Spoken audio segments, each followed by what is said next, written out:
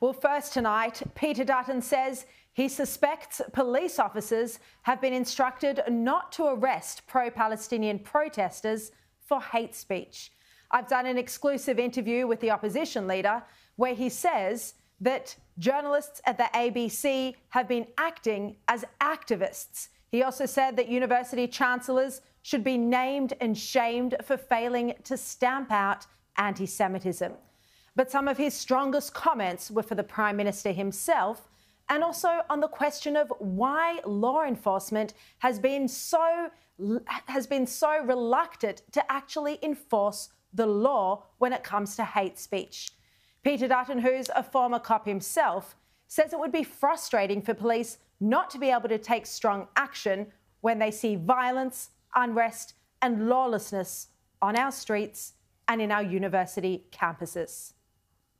There's no doubt in my mind that for the average police officer that this would be completely and utterly offensive as well, to be told to stand back with your hands in your pockets. Do you think they are being told that? There's no doubt in my mind because their instinct would be that if they saw somebody breaking the law... Setting fire to a flag, for example. Yes, that they would enforce the law. Now, I did this extensive 45-minute interview with Peter Dutton last night at an event to raise money for JCA, which funds security for Jewish schools. Now, Peter Dutton's view is that under the current law, people could have been arrested for hate speech, both at the Opera House protest and at protests on university campuses. Now, even the Prime Minister has said that chants of intifada and from the river to the sea have no place in our country. But the Opera House protests had worse, racist chants of "Where's the Jews?", "F the Jews", and, despite police denials, what many people heard, "Gas the Jews". There is existing scope within the current law for some of these people to have been arrested, either on the steps of the Opera House, on the university campuses, and they haven't been. Could I clarify, arrested for hate speech? Yes. And everything is in context, but if you look at the chants and the intimidation that's taken place, I don't accept that that is not against Australian law. And the fact that the police have been told, either by the police ministers or they're taking a lead from what they see through the Prime Minister's commentary or lack of it, that they're just there to maintain the peace. This is just another Middle Eastern, fracas, and that we don't want to take sides and let's just allow people to protest. That is a complete and utter outrage, and I think most Australians are outraged by the inaction as well. Very strong comments. Now, there will be a federal election held inside the next 11 months. Dutton said if he were Prime Minister, he would tell the head of the AFP, ASIO and other law enforcement agencies to be strong and actually enforce the law. That there shouldn't be some carve-out of the law just because the topic relates to Israel and the Middle East. Dutton said that if there are concerns about the law, that shouldn't stop authorities from enforcing it. Instead, test it, he says, and if it needs to be changed, well then change it. In times of tragedy, uncertainty, the leader of our country has to stand up.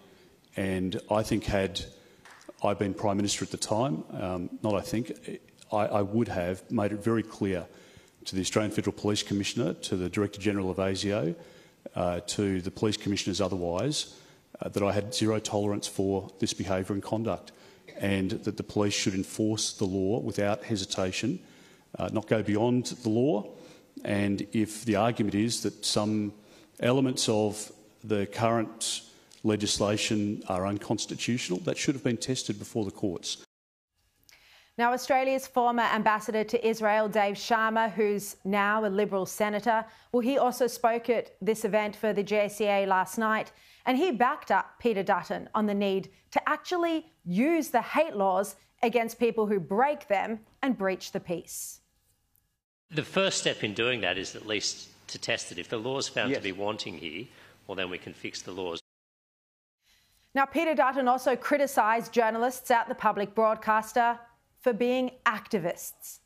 The ABC has not covered the anti-Semitism our country is facing in any in-depth way, while Sky News has produced an entire documentary with Josh Frydenberg, along with nightly coverage on each of our primetime programs. It's simply incomprehensible that the ABC hasn't properly covered this anti-Semitism crisis. Well, here's what Peter Dutton said about the ABC and Fairfax last night. I think the ABC, and you could rattle off half a dozen others, are full now of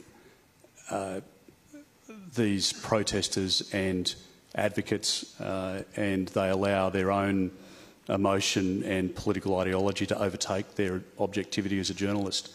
And I think, as you pointed out before, the news stable and Sky have been without compromise. And you contrast that to what we've seen in Nine papers or Fairfax. There is always a divide, but the abrogation here, I think, highlights the real problem that we've got within parts of the media that don't have that objectivity, and it's going to be a feature ongoing. On university campuses, we've seen young Australian Jews have to face hatred and aggression and anger from protesters on a daily basis. There have been videos posted to social media of activists saying they're going to chase Zionists off campus. And a professor was exposed by The Australian just last week for wrongly saying that the sexual violence of October 7 was a hoax. Well, I asked Mr. Dutton about all of this last night, and he said university chancellors should be named and shamed. Have a look. The level, though, of capitulation and, frankly, facilitation of the anti-Semitism, almost the encouragement of it through the inaction, the lack of leadership from not just the chancellors and the vice-chancellors, but, frankly, the senior leadership within the universities as well, who should all be publicly named and shamed. We do this to... There's a scrutiny from time to time on CEOs or chairs or board members of particular companies. We should be asking these people how on earth they justified what has happened and what in some cases is still happening. How is it conceivable that you would ask some of these people to sit around the table with you to make future decisions, as you say, in relation to the direction of the university, when these people have been shouting from the river to the sea, or intifada, or the harassment and the language toward young women on campus? These same people who would be lecturing on pronouns and gender policy, somehow their mind turns blank because that young girl is Jewish. And I find it reprehensible.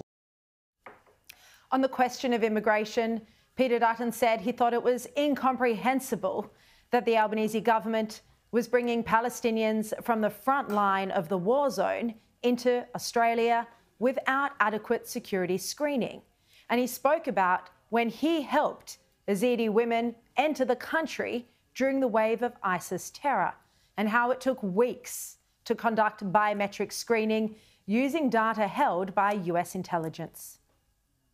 I think the migration program should be in our best interest, and if we're bringing people in, for example, I've been critical of the Prime Minister's decision to bring in literally thousands of people from Gaza during the course of a war.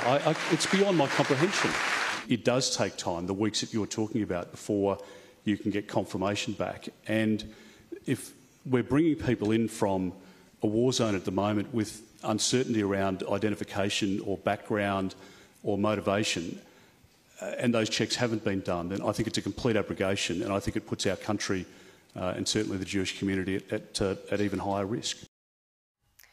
Well, there's a lot of commentary about whether Dutton has a shot at winning the next election. Albanese is facing a detainee crisis, and he's refused to accept his immigration minister isn't keeping our country safe. He's also presiding over a cost of living crisis, with families, even when both parents work, struggling to afford housing, and some are even living in cars. At the same time, Albanese has been criticised for high levels of immigration that have put even more pressure on the rental crisis in Australia. Despite failing in almost every policy area, Albanese is expected to win more seats than the coalition at the next election. Many polls predict a minority government or a hung parliament. Well, I asked Peter Dutton his own assessment of whether he could win the next election. Even though the first-term government hasn't lost since 1931, that the best outcome from a Labor Party perspective is that they could form a minority government which would include the Greens and the Teals and potentially, as you say, Muslim independent candidates from Western Sydney or perhaps elsewhere in Melbourne, for example. The reality of that is that, yes, they would be compromised even further in terms of their stance. And I think, as we saw during the period of the Gillard government, where there was formal compact with the Greens, there was a drag to the left. And I think that is at odds with where most Australians are at. And he spoke about how most Australians just want to improve the lives for themselves and their children. Pretty basic. Well, Dutton needs to win 19 seats to form majority government. He acknowledged the challenge ahead, but said he believes he can get there. So 19 seats, do you think you can get there, and how? Well, the short answer is yes, I do. And as I say, 12 months ago, people weren't contemplating anything other than a second term and perhaps a third term for the Albanese government. We need to make sure that we have the policies and that we have the candidates and that we can communicate that effectively. And I believe very strongly, when you go seat by seat, when you look at our prospects around the country, as we did in 2016 or as John Howard did in 1996, there are opportunities for us in Western Australia, opportunities for us in South Australia, certainly in New South Wales, in Western Sydney and the Central Coast. And he went on to outline the areas where he thinks he can pick up many seats. Dutton spoke about his concerns that the Albanese government would form an alliance with the Greens. Well, you heard some of those remarks already, but he really does worry about where this would lead the country, because in some of his strongest remarks on the Greens yet, Peter Dutton said that Adam Bandt leads a party of hate. And Dutton went so far as to call the Greens an anti-Semitic party. There is a real danger, if that were the scenario, that somebody like Adam Bandt, who is running an anti-Semitic party, they're a party of hatred, and that they would be in government, I think is a shocking consideration, but that is one of the prospects after the next election. In the meantime, under Labor, Australia's relationship with Israel has fractured in a major way. There's immense dissatisfaction with Australia's foreign policy since October 7 from Israel's perspective, and this is at the very highest levels of the Israeli government. Well, Peter Dutton pointed to the importance of Australia's relationship with Israel. He said, as Defence and Home Affairs Minister, he received intelligence from Israel over a long period of time. Intelligence that resulted in the thwarting of terror attacks and lives being saved. He said that rebuilding that trust would be a priority if he were Prime Minister.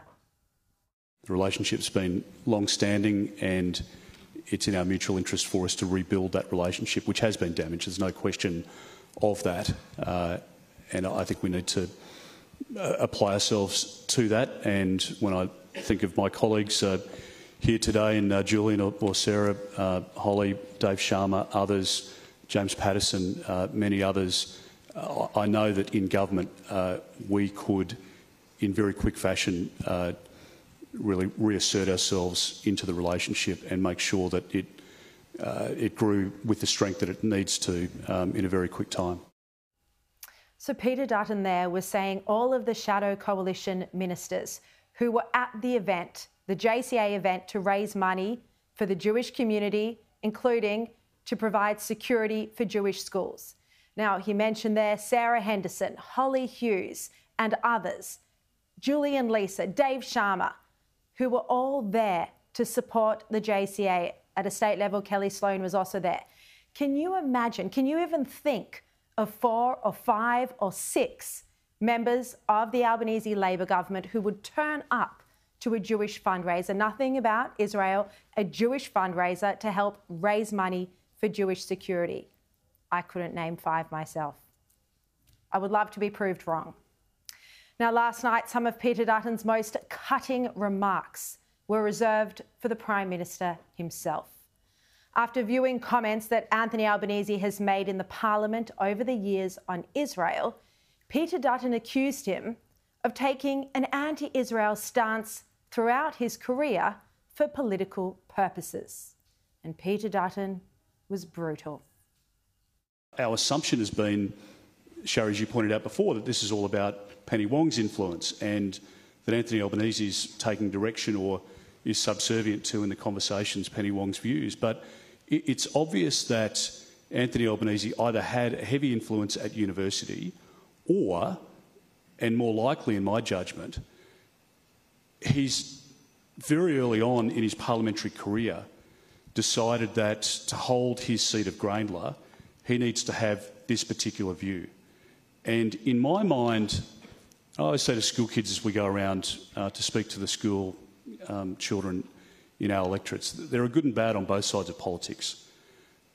But people who sell out their values, their beliefs, or indeed their country for cheap political gain, I think are the worst people in our business.